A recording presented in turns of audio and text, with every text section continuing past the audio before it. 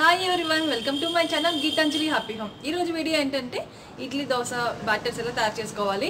ఆ ఇడ్లీ దోశ బ్యాటర్ తయారు చేసుకున్న తర్వాత ఆ బ్యాటరీస్ ఉపయోగించి ఎన్ని రకాలుగా టిఫిన్స్ చేసుకోవచ్చు నేను మీతో పిండి రుబ్బుతూ ప్రిపేర్ చేస్తూ నేను మీతో మాట్లాడతాను.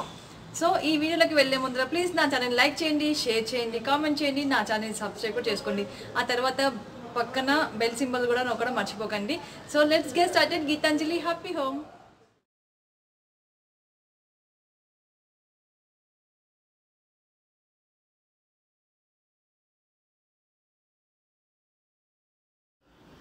ఇడ్లీ బ్యాటర్ రెడీ చేసుకోవడానికి ఒక గ్లాస్ మినపప్పు కడుక్కొని రాత్రంతా నానబెట్టేసుకుంటాను. ఇంకా ఎందుకు నేను రాత్రి నానబెట్టేసుకొని తెల్లారి రుబ్బుకుంటున్నానంటే మేము బెంగళూరులో ఉంటాను చెప్పాను కదా, ఇక్కడ క్లైమేట్ బాగా కూల్గా ఉంటుంది. రాత్రి పులువదు పిండి, రాత్రి ఈవినింగ్ రుబ్బుకొని రాత్రంతా ఉంచితే పులువదు పిండి. సో నేను ఏం చేస్తానంటే రాత్రంతా గింజలు నానబెట్టేసుకొని తెల్లవారు అయిన తర్వాత 9 to 10 లోపల పిండి రుబ్బేసుకొని 6 లోపల వరకు ఆ టైంలో కొంచెం టెంపరేచర్ ఉంటుంది కదా, ఆ టెంపరేచర్కి ఈ పిండికి బాగా పులుస్తుంది అన్నమాట. నైట్ కంటే పగలు బాగా పులుస్తుంది బ్యాటర్, ఈ ఇడ్లీ బ్యాటర్ దోశ బ్యాటర్ ఏవైనా. సో నేను పగలే రుబ్బేసుకొని పెట్టేసుకుంటా. మళ్ళీ రాత్రి సాయంత్రం 6 గంటల వరకు పులిసిన తర్వాత పిండి తీసుకెళ్ళి ఫ్రిడ్జ్ పెట్టేసుకుంటాను. ఇంకా అలా చేస్తాను. ఇప్పుడు ఈ గింజలు కడుక్కొని రాత్రంతా నానబెట్టేసుకుంటాను. ఈ వెట్టి గ్రైండర్లో గింజలు వేసే ముందు ఒక చిన్న గ్లాసు నీళ్ళు పోసేసుకొని వెట్టి గ్రైండర్ ఆన్ చేస్తే సరిపోతుందండి. నా వెట్టి గ్రైండర్ పేరు ఏంటంటే అల్ట్రా పర్ఫెక్ట్ ప్లస్ అండి. దీనికి టైమర్ ఉంటుంది. మనం గింజలు సరిపడిన వాటర్ పోసేసుకొని క్యాప్ పెట్టేసుకుంటే అది రుబ్బుకొని మెత్తగా అయిపోయిన తర్వాత రుబ్బుకొని టైమర్ సెట్ చేసుకోవాలి. ఒక 15 నిమిషాలు 20 నిమిషాలు సెట్ చేసుకుంటే ఆ పిండి రుబ్బుకొని ఆటోమేటిక్గా అదే హారని మోక్కుంటా ఆగిపోతుంది. అది దీంట్లో ప్లస్ పాయింట్ అండి. ఇప్పుడు నేను వాటర్ పోసేసుకున్నాను కదా, వాటర్ పోసుకున్నాక టైం సెట్ చేసుకుంటున్నాను. ఎక్కడికంటే ఒక 16 minutes 50 minutes అంతే. ఇంకా నాకు పిండికి ఒక 16 minutes అట్లా పడుతుంది. నేను గింజలు వేసేసుకుంటాను. గింజలు వేసేసుకొని మోటార్ ఆన్ చేసేసుకుంటే ఇంకా అదే అవుతుంది. క్యాప్ పెట్టేసుకుంటే ఇంకా అదే సరిపడి నీళ్ళు పోసేసుకున్నాను. నాకు ఇంత క్వాంటిటీకి 1 గ్లాస్ వాటర్ పడుతుంది అని తెలుసు. నేను పోసేసుకున్నాను, ఆల్రెడీ అయిపోయింది. క్యాప్ పెట్టేసుకుంటే అయిపోతుంది. ఇప్పుడు అది ఇడ్లీ పిండి రెడీ అవుతుంది కదా, మినప్పిండి రుబ్బుతుంది కదా. ఇక్కడ మనం ఏం చేస్తున్నామంటే అదే సేమ్ గ్లాస్తో మినపప్పు కొలుచుకున్నాం కదా, దాంతో 2 గ్లాసుల ఇడ్లీ రవ్వని కొలుచుకొని కడుక్కొని రెడీగా పెట్టుకోవాలి. నానబెట్టుకోవద్దు, కడుక్కోవాలి అంతే. చూసారు కదా, ఇప్పుడు నేను ఇడ్లీ రవ్వని కడుక్కొని రెడీగా పెట్టేసుకున్నాను. ఇప్పుడు నేను మినపపిండి రెడీ అయిపోయింది. ఇప్పుడు తీసుకొచ్చి దీంట్లో కలిపేస్తాను. చూడండి,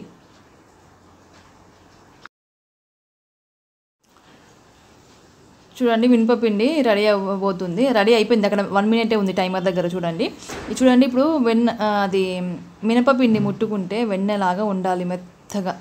బాగా మెత్తగా అంటే బాగా మెత్తగా అయిపోయి ఉండాలి. వెన్నెలాగా ఉండాలండి. మొత్తం చూస్తే బెలూన్ లాగా ఇట్లా బబుల్ లాగా ఉండాలి. చూపిస్తాను చూడండి వీడియోకి. ఇట్లా గుండ్రంగా మెరుస్తూ ఉండాలి పిండి. అట్లాగా చూడండి, అట్లా బెలూన్ లాగా ఎలా వచ్చిందో అలా పిండి ఉండాలి. లోపల ఏదో గాలి ఉన్నట్టుగా గుండ్రంగా ఉండాలి, అట్లా బిసికినప్పుడల్లా. ఇప్పుడు పిండి తీసుకొచ్చానండి. ఇప్పుడు నేను కడుక్కున్న ఇడ్లీ రవ్వలో కలిపేస్తాను. ఆ ఇడ్లీ రవ్వ మొత్తం దీంట్లో వేసేసుకొని బాగా కలుపుకోవాలి.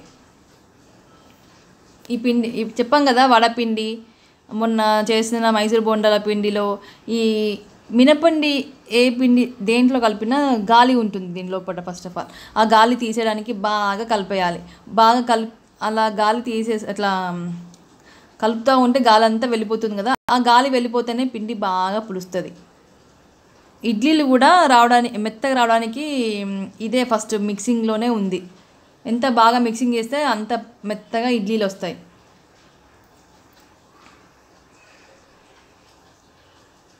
అట్లా కలపాలి.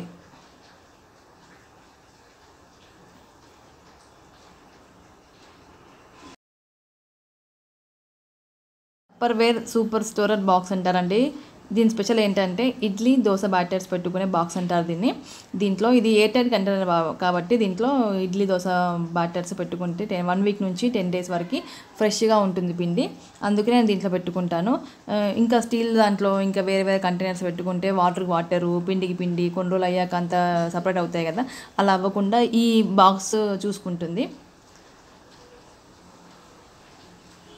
అట్లాగా నేను ఈ పిండి పులవగానే వెంటనే ఫ్రిడ్జ్లో పెట్టేసుకుంటాను. ఇంకా కావాల్సినప్పుడు కొంచెం కొంచెం పిండి తీసుకొని వాటర్ కలుపుకొని ఇడ్లీలో దోశలో వేసుకుంటాను. సేమ్ అండి. ఇప్పుడు నేను ఇడ్లీ పిండికి ఎలా తీసుకున్నానో అదే గ్లాస్తోని ఒక గ్లాసు మినపగుండ్లు తీసుకున్నాను, 2 గ్లాసులు బియ్యం తీసుకున్నాను,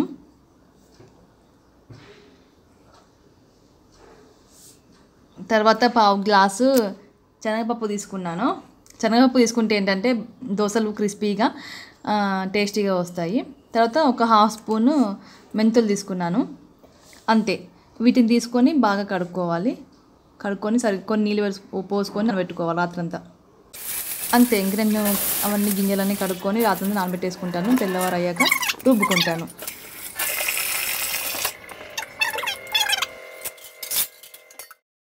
ఇది ఇందాక ఇడ్లీ పిండి రుబ్బుకున్నాను కదా, అందుకే అలా ఉంది.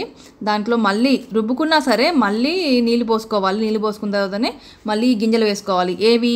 బియ్యం, మినపగుండ్లు, దోసపిండికి ఏ నానబెట్టుకున్నామో అవన్నీ గుండ్లు ఇప్పుడు దీంట్లో వేసేసుకొని రుబ్బుకోవాలి.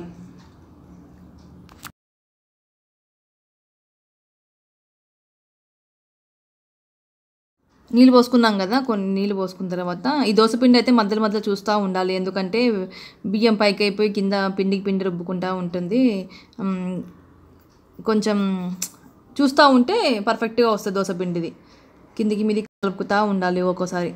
అది అంత నానబెడితే గింజలు కూడా మెత్తగా అయిపోతాయి ఇట్లా చించితే.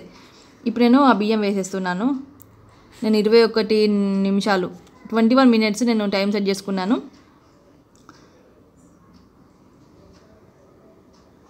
అంతే. గింజలు వేసేసుకొని రుబ్బేసుకుంటే మెత్తగా, ఇది కూడా మెత్తగా రుబ్బుకోవాలండి.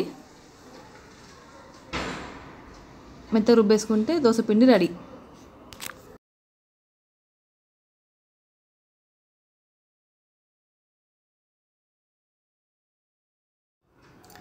ఇలాగే పిండిని గట్టిగా రుబ్బుకోవాలి. గట్టిగా రుబ్బుకుంటే మనకు కావాల్సినప్పుడు గుంత పొంగనాలు చేసుకోవచ్చు, పునుగులు, కొన్ని వాటర్ కలుపుకుంటే డిఫరెంట్ టైప్ ఆఫ్ దోశలు చేసుకోవచ్చు. అందుకే నేను ఇంత గట్టిగా రుబ్బుకుంటా. బాగుందా నా ఐడియా? ఎలా ఉందో కామెంట్ బాక్స్లో చెప్పండి.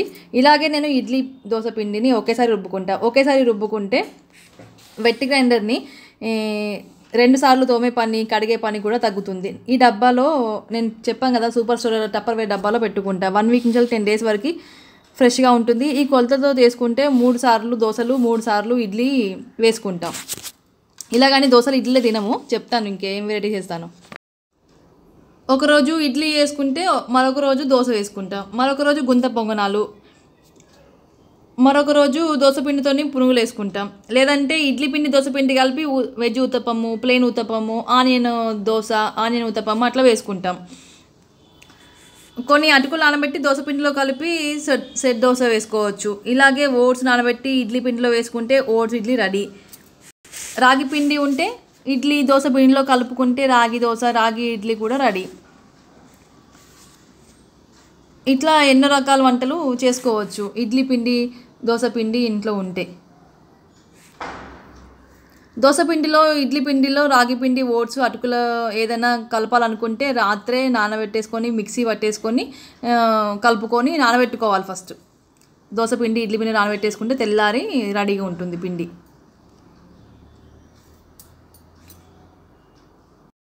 ఇంకా దోశపిండి కూడా రెడీ అయిపోయిందండి. దోశపిండి కూడా ఒక గిన్నెలోకి షిఫ్ట్ చేసేసుకొని ఆ రాళ్ళ దగ్గర ఉన్న పిండిని కూడా తీసేసుకొని క్లీన్గా ఇంకా ఎయిర్ టైట్ కంటైనర్లోకి షిఫ్ట్ చేసేసుకుంటే దోశపిండి కూడా పులిసిపోతుంది సాయంత్రం లోపల.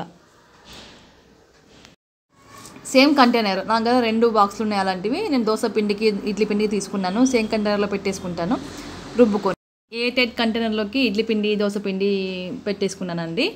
ఇంకా ఇది సాయంత్రంలోగా పులిసిపోతుంది. సాయంత్రం అయిపోయాక మళ్ళీ ఆ పులిసిన పిండిని చూపిస్తాను. ఇంకా ఇంతేనండి, ఇలా పిండిని రుబ్బుకోవాలి. సో ఫ్రెండ్స్, ఇప్పుడు ఈవినింగ్ 6:30 అవుతుందండి. నేను మార్నింగ్ దోశపిండి, ఇడ్లీ పిండి రుబ్బి పెట్టుకున్నాను కదా, అవి ఇప్పుడు పులిసాయా లేవని చెక్ చేస్తున్నాను. పులిసినట్లయితే ఫ్రిడ్జ్లో పెట్టుకుంటాను. పులవకపోతే ఇంకో 2-3 గంటలు బయటనే ఉంచి 9 గంటల వరకు చూసి ఇంకా ఫ్రిడ్జ్లో పెట్టేసుకుంటాను. 9 గంటల వరకు అసలు పులవకపోతే పులిసిపోతాయి అప్పటి వరకు, నో ప్రాబ్లం. అట్లా సూపర్గా పులిసిపోయిందండి పిండి. సో ఫ్రెండ్స్, ఇక్కడ ముఖ్యమైన విషయం ఏంటంటే, ఇక్కడ పులిసిపోయింది కదా అనేసి పిండిని అస్సలు డిస్టర్బ్ చేయకూడదండి. డిస్టర్బ్ చేస్తే లోపలికి గాలి వెళ్ళిపోయి మనకి పిండి పఫీగా రావాల్సిన ఇడ్లీలు గట్టిగా వస్తాయి, క్రిస్పీగా రావాల్సిన దోశలు గట్టిగా అస్సలు గలీజ్గా వస్తాయి అన్నమాట, మనకు బాగా రావన్నమాట యాక్చువల్గా. అప్పుడు మనం ఏం చేస్తాం, ఈటింగ్ సోడానో బేకింగ్ సోడానో వేస్తాం. అవన్నీ అవసరం లేకుండా ఇలా చేస్తే ఆ ఈటింగ్ సోడాలు అవన్నీ ఏమీ అవసరం పడవండి. అవన్నీ అవసరం పడకూడదంటే మనం ఈ పిండిని అస్సలు డిస్టర్బ్ చేయకూడదు. ఎంత కావాల్స్తే అంత పిండిని ఎప్పుడు కావలిస్తే అప్పుడు వేరే కంటైనర్లోకి తీసుకోవాలి. ఈ కంటైనర్ నుంచి వేరే గిన్నెలోకి షిఫ్టింగ్ చేసుకోవాలి తప్పితే ఈ పిండిలను మీది నుంచి కిందికి, కింద నుంచి మీదకి అది కలపకండి. ఇలా రెడీ చేసుకుంటే రకరకాలుగా టిఫిన్స్, స్నాక్స్ ఎప్పుడు కావాలంటే అప్పుడు రెడీ చేసుకోవచ్చు. చెప్పాను కదా, ఇడ్లీ, దోశ, వెజ్ ఉత్తపం, కుంత పొంగనాలు, పునుగులు, ఓట్స్ ఇడ్లీ, రాగి దోశ, సెట్ దోశ ఇవన్నీ రెడీ చేసుకోవచ్చు. మీ అందరికి నచ్చింది అనుకుంటున్నాను. నచ్చినట్లయితే ప్లీజ్ లైక్ చేయండి, షేర్ చేయండి, కామెంట్ చేయండి, నా ఛానల్ని సబ్స్క్రైబ్ కూడా చేసుకోండి. మరో మంచి వీడియోతో నేను మీ ముందుంటాను. బాయ్.